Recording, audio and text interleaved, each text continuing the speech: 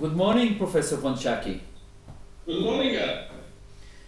Professor, I've been recommending omega-3 fish oil for my clients for many years to treat many different types of health conditions and diseases. Have you seen success? Yes, I have seen success. People feel much better after using the fish oil. Sounds great, but what's the problem? So the problem is that I don't have a metric.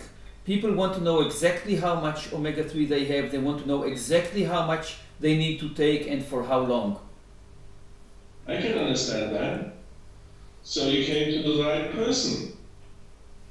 Okay, but you know, I recommend them to take a very high dose of fish oil because according to my experience, a higher dose gives faster and better results.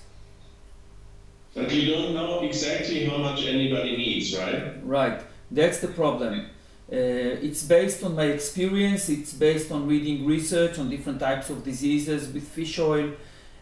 More than 10 years ago, we developed a metric that gives you the status of a person in terms of omega-3 fatty acids. It's called the HS omega-3 index. And in that, ever since it's been invented, we did a lot of research, and now we have more than 150 publications in scientific journals that tell us what this metric means. And we see that a lot of issues of brain function, heart function, come with a low omega-3 index. So this sounds very interesting, and maybe you can tell me a little bit more. What type of conditions is the omega-3 index good for? Well, we measured low levels in, for instance, children with ADHD, in children with other brain function issues, and also in grown-ups and even in the elderly. They tend to have low levels if they have issues with brain function. Brain function meaning cognition, brain function meaning behavior even, and social functioning.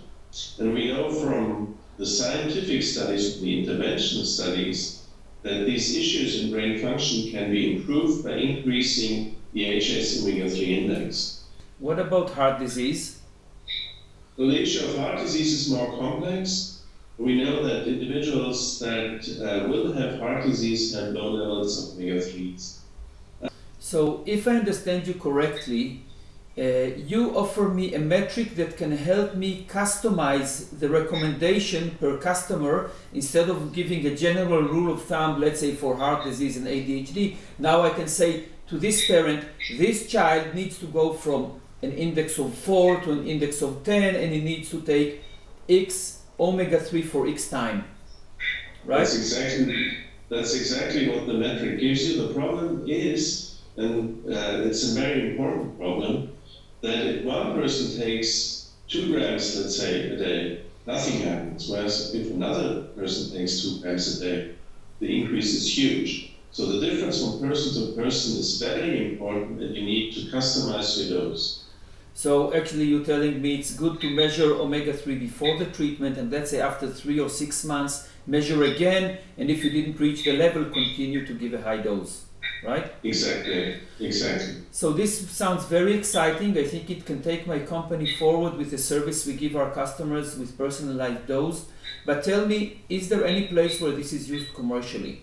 Millions of these tests have already been performed in the United States. Okay. And we are working for, in Europe, we are working for many private physicians, we are working for many research projects, and even for the big companies in the field.